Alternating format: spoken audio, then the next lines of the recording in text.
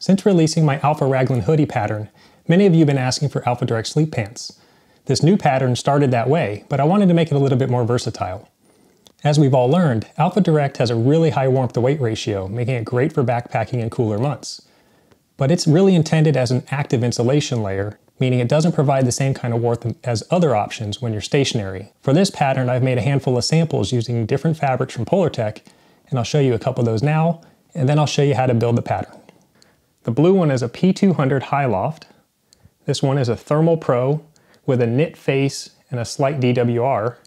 And this one is the one we're making in the video, uses a power stretch.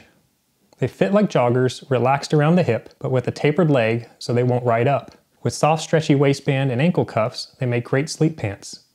Back to that versatility, there's hand pockets, and the pattern also includes these knee and seat overlays that not only add durability, but also give a vintage mountaineering look, which I really like. The Sewalong video accompanies the instructions that are provided with the pattern that's now available on my website, LearnMYOG.com. I'll put a link down in the description if you want to learn more, but for now, let's go ahead and jump into the build.